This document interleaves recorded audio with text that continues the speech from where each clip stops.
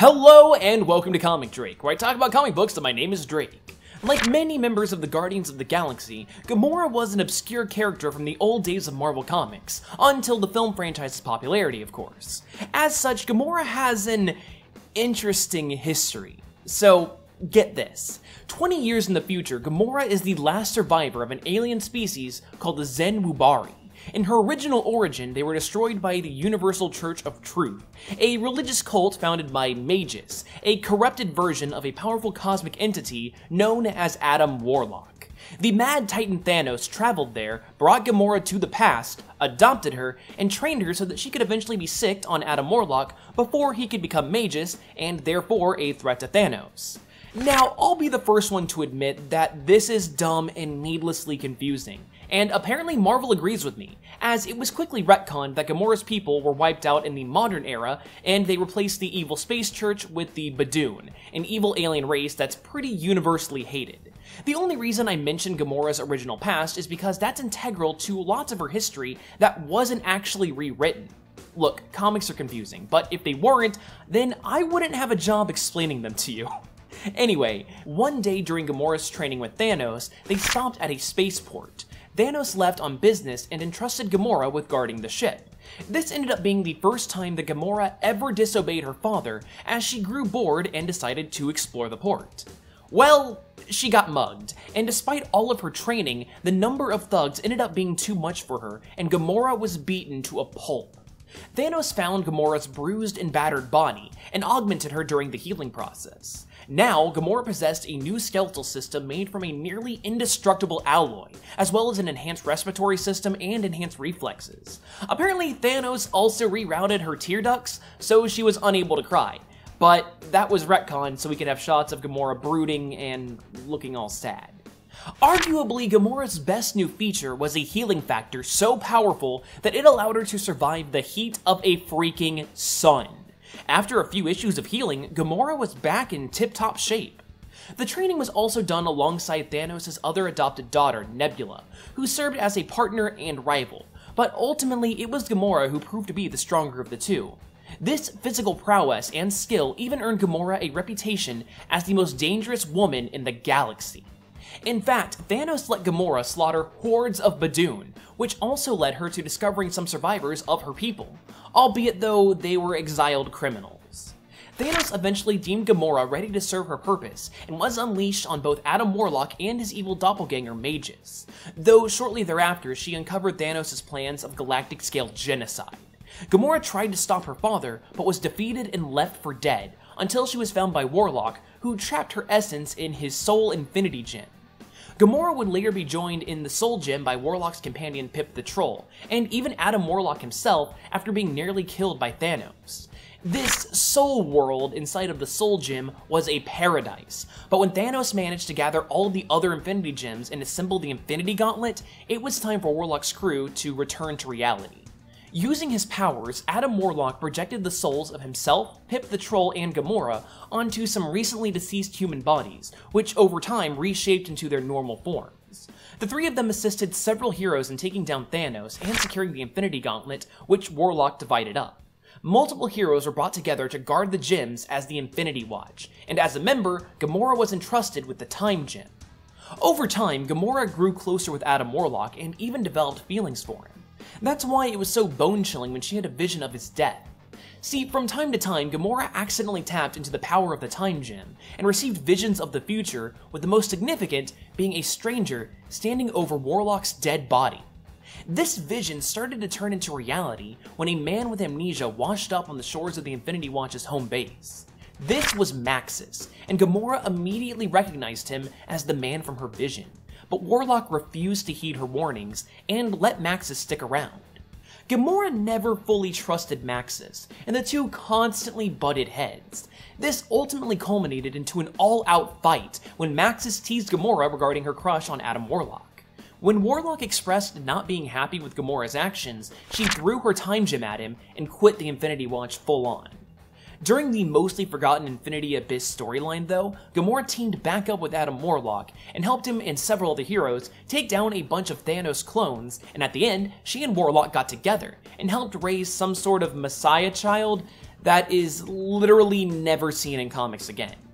You see, Marvel's cosmic characters fell into relative obscurity around this time, and they only popped up from time to time in small appearances and cameos, and unfortunately, this included Gamora. It wouldn't be until 2006 during the Annihilation event when she was pushed back into the spotlight. Since we last saw her, Gamora broke up with Adam Warlock for unknown reasons, and is a member of the United Front, a resistance group dedicated to fighting against the Annihilation Wave, an invading cosmic force led by the villainous Annihilus and Thanos, of course. Outside of the death and slaughter, Gamora hooked up with the leader of the United Front, Richard Rider, the last living member of the Nova Corps, the space cops of the Marvel Universe. The day ended up being saved, but almost immediately after defeating the Wave, another threat arose for the galaxy in the form of a techno-organic species called the Phalanx, led by the villainous Ultron. The Phalanx managed to assimilate Gamora into their ranks, who they then sicked on Nova, infecting and assimilating him as well. Thanks to the source of Richard's power, the Nova Force, he broke away from this control and freed Gamora as well. They, along with several other heroes, defeated Ultron and the Phalanx, but now lacking a purpose, especially considering that Nova broke up with her, Gamora joined Adam Warlock on Star-Lord's new team, the Guardians of the Galaxy, a group dedicated to taking on large-scale threats.